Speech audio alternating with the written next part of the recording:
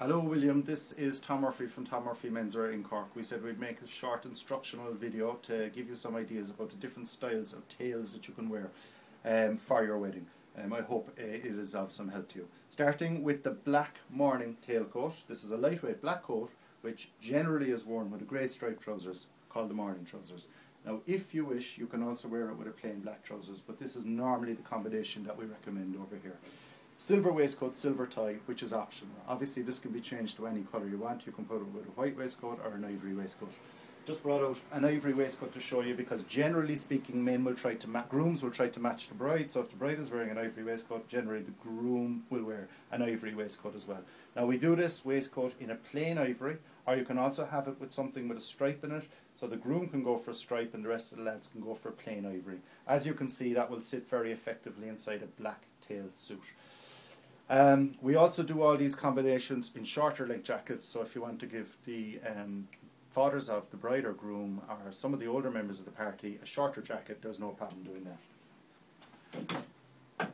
We'll just move this guy to the side for a moment and we will show you the navy tailcoat, which is this heavier style than the black. It's a herringbone, very subtle stripe that you might not be able to make out on camera, but it is equally popular. Comes with a matching trousers. Now you can also wear it with a striped trousers, but generally speaking this would be worn with a matching trousers. Here you see it with a purple cravat as opposed to a tie, which was on the previous mannequin. Now what grooms usually do is they go for the all ivory or the all silver, and if the lads want to match the bridesmaids, and for instance if they're purple bridesmaids dresses, then you can go for something like the purple inside the suit. Again, this is available in a short suit. In fact, what we have next to it is a shorter version of it. So if you wish to combine the different outfits, if you want to go for a long jacket and a short jacket, there is no problem doing so. Finally, we have a grey morning tails, which is very popular at the moment. Oops, I think his hand just fell off. Grey herringbone tails, same as the navy. It's a slightly heavier fabric and a slightly heavier quality. Pure wool in matching trousers. Here we have it with a buff grey waistcoat and a grey striped tie.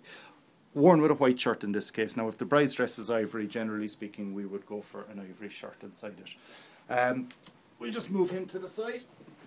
So very quickly, we said we'd give you a quick run through the different combinations of suits. If you have any further questions or if you need to ask me anything, feel free to email me or phone the store and we can have another chat. And I have no problem making another video. Thank you and enjoy your time over in Australia. Bye bye.